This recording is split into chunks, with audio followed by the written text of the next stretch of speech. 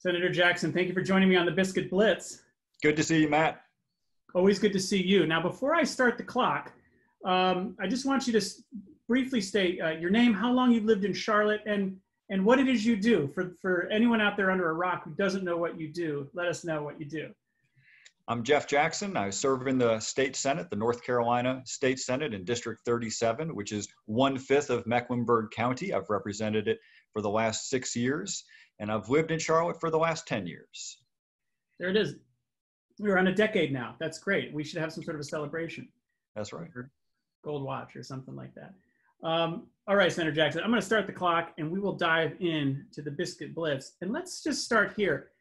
How much of your work now is being spent on our response to the pandemic? Can you break that down for us? Are you spending 85% of your time working on COVID-19 now, or how has that impacted your day-to-day work?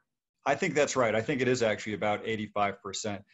In the first 2 months, it was 100%. The only reason it's no longer 100% is because we just have other bills and pieces of legislation that have to pass that don't deal with COVID. But it's amazing how many of those bills are somehow impacted by COVID in ways that you wouldn't think. So we have a bunch of bills where we obviously need to help people who are unemployed and need public health assistance. But then there's stuff about the DMV and how their operations have to be modified to accommodate the situation that we're in. And there's a ton of constituent work, more constituent work than I've ever done before, to help people get unemployment insurance, because the unemployment system was like this little rowboat in the ocean we never really paid much attention to. And then this tsunami came and just swamped it. And they started getting 70,000 phone calls every single day, which is as many as they would get in a year.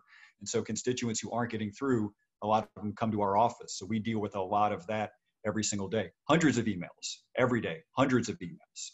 Well, of the hundreds of emails that are, so shall we say thousands of emails that are out there every day trying to hit our inboxes, I'm grateful for the ones that you've been sending, because they're chock full of really good, solid, clear information.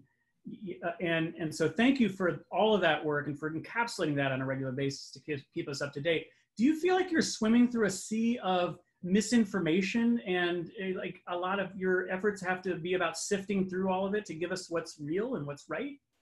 I think that's definitely the case. I mean, especially early on, there was a ton of misinformation, and I felt like our office needed to put some good information out there, if nothing else than to balance the scales, to give good information, at least a fighting chance of reaching people.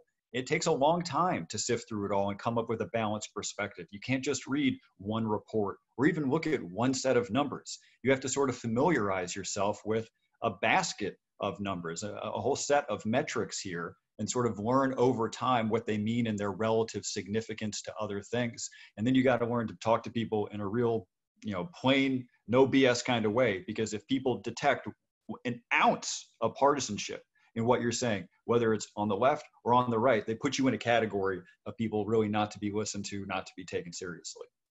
Absolutely. Well, and as you had shared with us when you spoke at our Creative Mornings event, gosh, that seems like so long ago, but it's still fresh in my mind. You were sharing that a big part of being an elected official is campaigning, and so what is campaigning like in the pandemic era?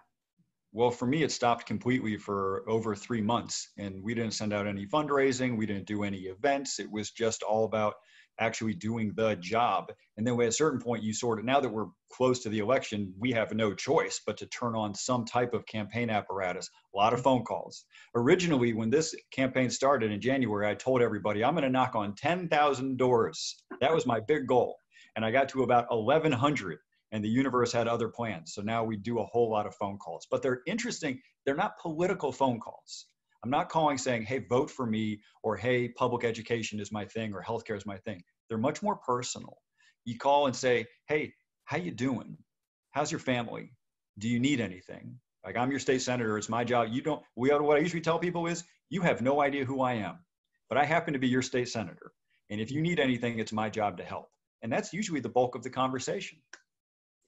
Wow. Well, and you are a big door-to-door guy. You're always so involved in the community, out there gathering with people. So yeah, that is something that we're not able to do right now. I'm sure you're missing that, but it's great that you're able to take some of that spirit and bring it into the phone call efforts as well. Well, us at Charlotte is Creative. We are all about supporting and connecting the creative community here. So I'll end with this question, and it is about our creative community. What role do you think artists and creatives and creative entrepreneurs will have in helping North Carolina and our economy sort of pivot, and evolve in this new era? That's a really good question. And before I joined the Senate, I would not have had as much of an appreciation for it as I've gained over the last 6 years. For instance, public art wasn't something that I particularly appreciated before I was in the Senate. And then I learned how it really helps define a community, establish a communal identity. And then you've seen, just writing Black Lives Matter in the middle of the street, how people wanted to have their graduation photos taken there. It became a source of meaning and purpose. So I think that last word is what artists are going to be really helpful in doing. They're going to pull from this purpose, collective purpose, and show us how we rose above our differences, came together and did something that could only be done together. And hopefully when we get through this, we will have minimized the loss of life, and we will have something to be proud of, that we actually did what so many people would have said at the beginning of the year we couldn't do because we're too divided. But we still have the chance in North Carolina to get it right. And if we do, our artists are going to have a ton of things to celebrate and to reflect back at us when we're through the other side of this thing. I think it could be a wonderful, in a really divisive time, it could be a wonderful signal and a wonderful reminder how much we have in common. Well, I just love that answer. It's so aligned with what we believe. We believe that creatives are going to lead the way in many respects out of a crisis like this, and that creatives can model not just purpose, as you said, but also collaboration. Creatives can model collaboration, and it takes collaboration like the kind that you bring to your job every day to actually figure out a creative approach to get through all of these challenges that we're approaching as a society. So, and that we're in the throes of as a society. So I love that answer. It's right out of the hymn book for us. So thanks for sharing that. And thanks for spending 5 minutes on the Biscuit Blitz. You're doing great, amazing work for our community, for our state. And it's an honor to call you a friend as well. So thank you, Senator Jackson. Great to see you, Matt. We're going to shake hands sometime soon. Someday, my friend, someday. I look forward to it. Take care. You too.